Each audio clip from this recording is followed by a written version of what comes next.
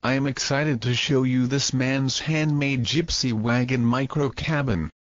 It's about 6 wide and 10 long, and the owner-builder, Russ, considers it a really nice bedroom on wheels because it has no bathroom or kitchen.